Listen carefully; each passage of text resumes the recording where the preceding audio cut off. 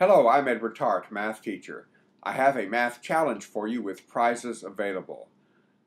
I received an email from a young man named Owen. He describes himself as an intellectually curious high school student. He says he's been watching some of my videos and he has a math challenge for me. So he sent me the math challenge in the email. I consider it to be an excellent math challenge. I worked on it and I got the answers. I emailed him and he emailed me back saying, yes, I am correct. I asked him if I could make a YouTube video about this, a math challenge video, and he said, yes, go to it. So that's what I'm doing. Thank you, Owen. Your math challenge has given me intellectual stimulation and pleasure, and I'm eager to share it now. This is a geometry challenge. There are two facts about geometry that are relevant to it. One fact is that the area of a triangle equals 1/2 the base times the height. And the other fact is the side relationships in a 30-60 right triangle. If this is 30 degrees and this is 60 degrees, here we have the right angle. If we call the length of the short leg A, then the length of the hypotenuse is 2a, and the length of the longer leg is a times the square root of 3. Now here's the challenge.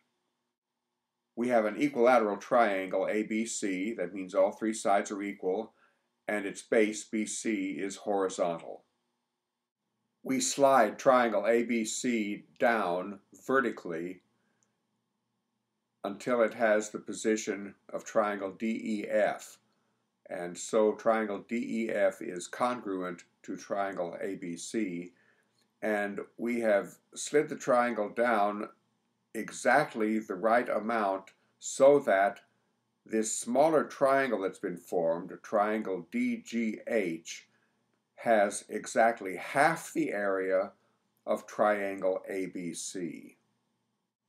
Now there are two questions.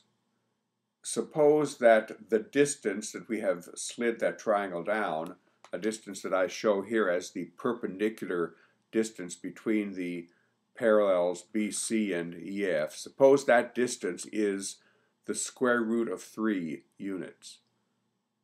The question is, what is the exact area of that smaller triangle DGH, the shaded area? And the second question, we generalize. Suppose that distance that the triangle has slid is, instead of the square root of 3, is x.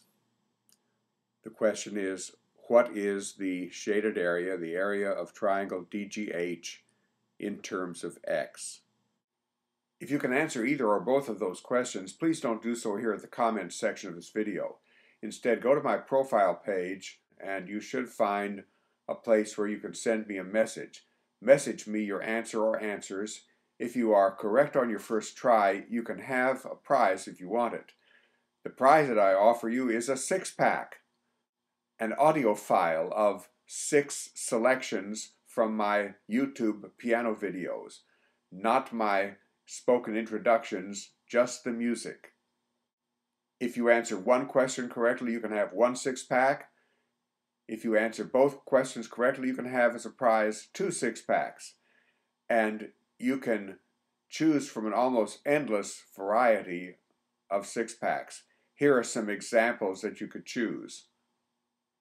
I hope that the device you are watching this video on shows these annotations. If you want the prize, please request it and include your email address.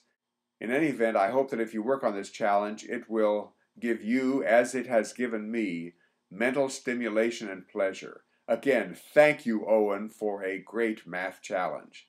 To all of you, thank you for watching this video.